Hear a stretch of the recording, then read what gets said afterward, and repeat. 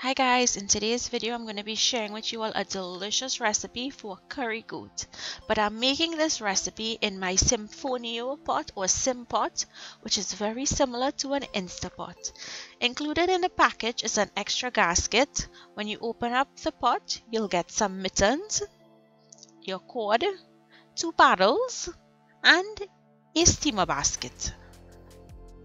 Also included is a recipe booklet and your user manual. The recipe booklet contains a lot of recipes, and this Sim pot is so easy to use. Its one-knob design makes it a breeze. So to start, we're going to season our goat with salt and pepper to taste. Next, I'm going in with some complete seasoning and some all-purpose seasoning,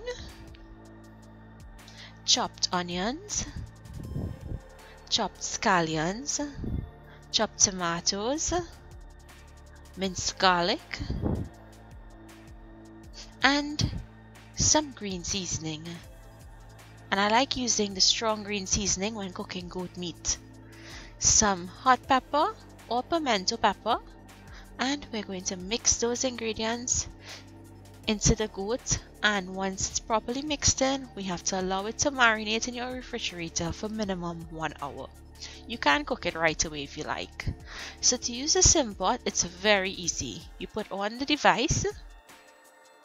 Using your knob, you're going to turn until you get to the saute setting and press the knob twice to start the heating process. Once it's heated, you're going to go in with a little bit of oil. And I'm adding in some methi or some fenugreek seeds. Allow that to brown, and then go in with some sliced onions and some fresh curry leaves. If you don't have the curry leaves, of course you can omit it. Once the onions are brown, I'm going to go in with some mild curry powder, some spicy duck and goat curry powder, some geera, and some amchar masala. We're going to toast these spices for about 1 minute until it feels greeny.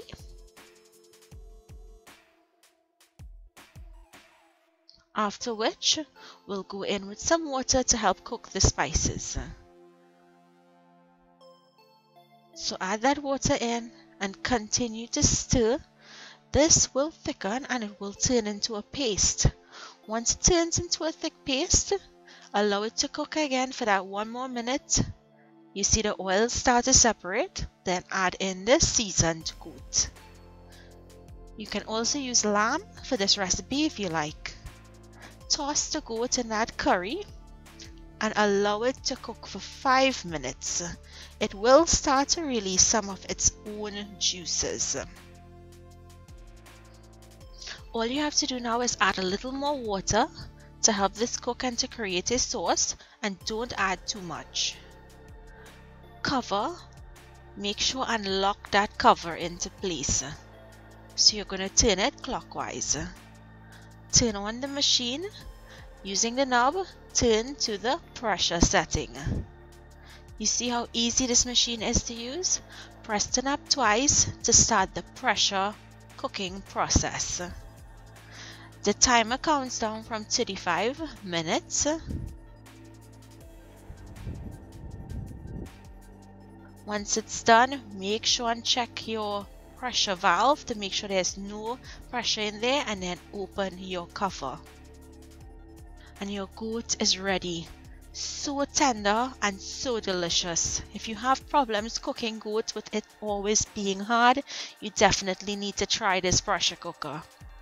So all you have to do is taste and adjust your salt, and then this will be ready to be served. I hope you guys enjoyed today's demo of this Sim pot. It's very similar to an Insta Pot. I will leave all the information for it down below in the description box. So thank you all so much for watching, and I'll see you in my next video. Bye!